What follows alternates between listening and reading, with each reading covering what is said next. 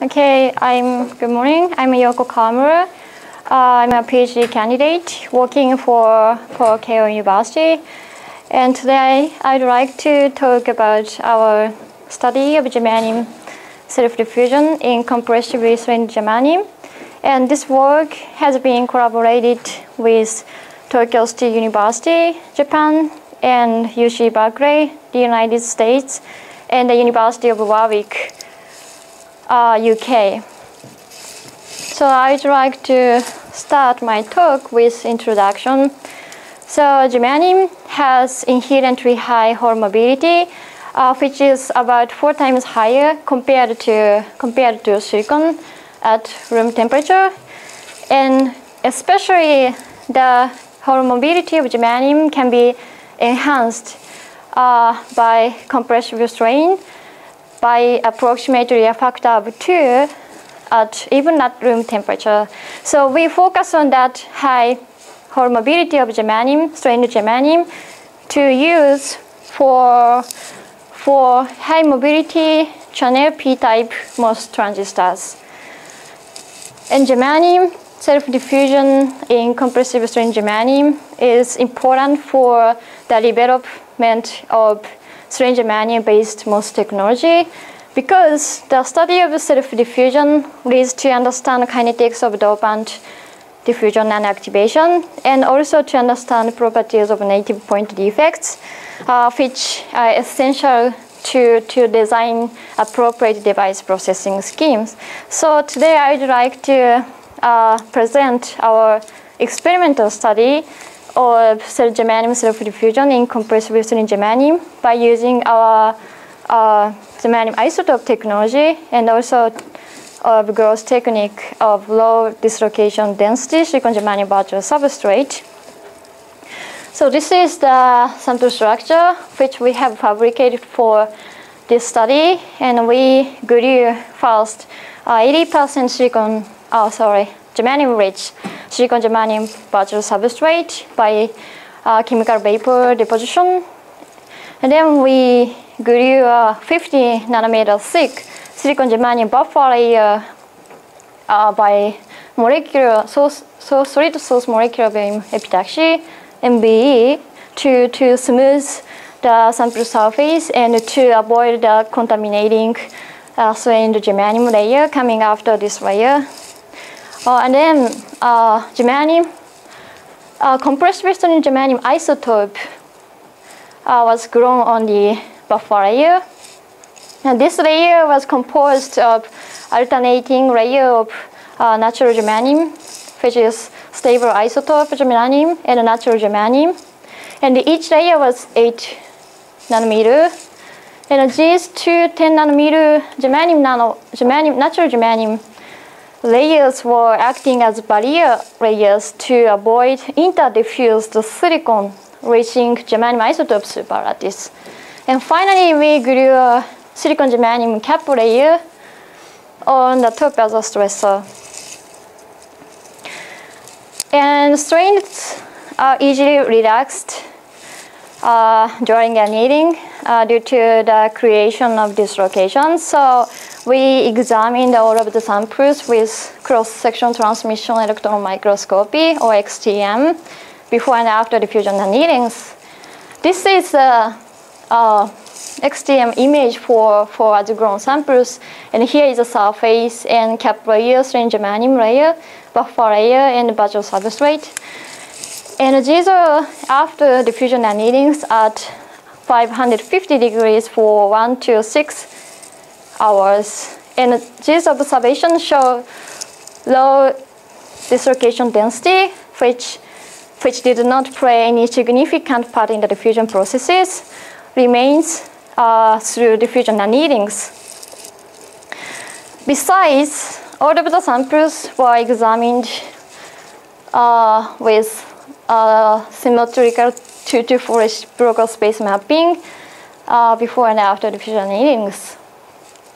Now this is the RSM result for as-grown samples. And QY is reciprocal lattice unit, which corresponds to horizontal lattice constant. And QX is a reciprocal lattice unit, which corresponds to vertical lattice unit and corresponds to horizontal lattice unit. And here we see silicon substrate peak and relaxed silicon germanium peak and compressively strained germanium peak. And you can see strained germanium peak appears right below the relaxed silicon germanium, which means that the horizontal lattice constant of strained germanium agrees with that of relaxed silicon germanium. So strained germanium is fully strained to relaxed silicon germanium. The compressive strain of strained germanium layer of as-grown sample is 0.71%, which corresponds to an in-plane stress of 0.95 gigapascal. After diffusion annealings at 550 degrees, for 6 hours, the strain became 0.66%, which is the only 7% relaxation compared to initial strain. So our sample, especially strained germanium, is pseudomorphic, almost pseudomorphic to the silicon germanium layers. And this is the secondary ion mass spectroscopy, or SIMS, depth profiles of 744 germanium in the samples before and after 550 degrees annealing for 1 to 6 hours. And the simulation results by using Zombie, which is a partial differential equation solver. And there are good agreements between SIMS results and simulation results, and we obtained a value of 6.4 times 10 to minus 18 square centimeter per second as a germanium self-diffusivity in germanium on the compressive strain of 0.71%. And this value is about 3.5 times higher compared to unstrained germanium. And the same processes took place in the temperature range of 475 to 600 Celsius degrees. And this is a temperature dependence of germanium self-diffusivities based on Arrhenius expression. And this blue is result for unstrained germanium obtained this work, and the green dashed line corresponds to result for unstrained germanium reported in 2008, and our values are fully consistent with the reported values. On the other hand, the red symbols show the results for compressive strained germanium obtained in this work, and germanium self-diffusion in compressive strained germanium is enhanced in the entire temperature range which we employed for the study. So what's the origin of the enhancement? The temperature dependence of self-diffusivity is given by an Arrhenius expression, which includes activation enthalpy here. And activation enthalpy is given by the sum of two components, activation energy, and the other is activation volume term. So it has been proposed that the effect of stress over pressure on diffusion in solids can be explained, somewhat dynamically explained by the concept of activation volume. So now germanium self-diffusion in germanium takes place by a simple vacancy mechanism. And in the case of that vacancy-mediated diffusion, this activation volume can be defined as volume change of a lattice upon the formation and migration of a vacancy. And can be given by this equation, which can be obtained from, experimentally obtained from the pressure derivative of self-diffusivity. And this term is PV, is a thermodynamic work of the lattice against the stress field when the vacancy migrates, forms and migrates. And let's say under atmospheric pressure, this term is negligibly small compared to activation energy. So activation enthalpy becomes activation energy. However, we have biaxial stress on the samples, so this term cannot be neglected. And when the work is a positive work, the activation enthalpy increases. As a result, self-diffusivity decreases. When it's a negative work, and then the combustion occurs. So it can be positive or negative work depending on which kind of strain the lattice has. So I'd like to explain the activation volume models and the hydrostatic stress. So activation volume is the sum of two components, formation volume and the migration volume. And formation volume, so for thin film geometry, the vacancy source is the free surface of the lattice. And when the vacancy created in crystalline germanium lattice, the one germanium germanium atom leaves the lattice site and migrates to the free surface. So the volume of the lattice increases by one germanium atomic volume. Besides, the lattice surrounding the vacancy relaxes into the vacancy center. So this leads to shrinkage of the lattice. So this is relaxation volume. When the vacancy migrates, this shrinkage of the lattice is expanding more.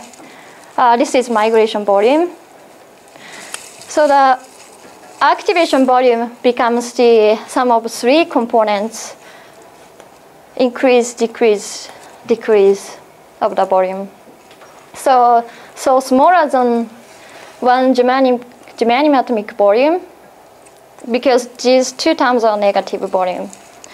And this activation volume interacts with hydrostatic stress.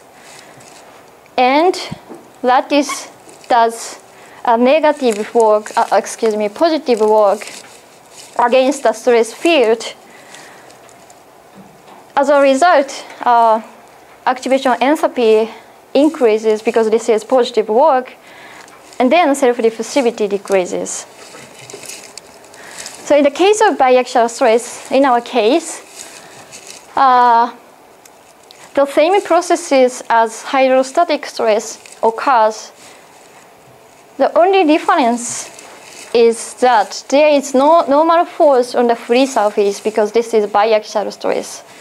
So this volume increase by one germanium atomic volume at the free surface, and relaxation and migration volume in the direction to the surface or inverse direction to the surface contributes, interact with zero stress and do not contribute to the work.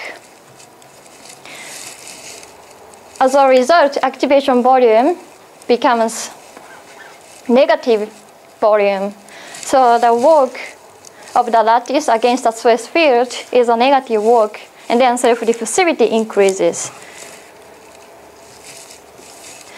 And activation volume of germanium self-diffusion and the hydrostatic stress states of 0.24 times germanium atomic volume has been already reported in 1975, and we obtained minus 0.65 times germanium atomic volume as a germanium, as a activation volume of self-diffusion under compressive biaxial stress. By the combination of these two stress states, this relationship can be obtained. If the anisotropy in migration volume is negligibly small, the right-hand side of this equation should be +1 germanium atomic volume. Indeed, by inserting this reported value and our value to this relationship, plus 1.2 times germanium atomic volume was obtained, which is fully consistent with the theoretical prediction. Okay, let me summarize my talk.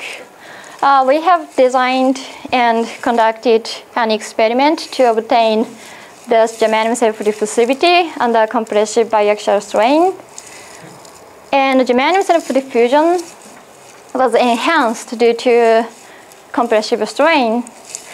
And the degree of enhancement is described quantitatively by the theoretical prediction of our activation volume model of a simple vacancy-mediated diffusion.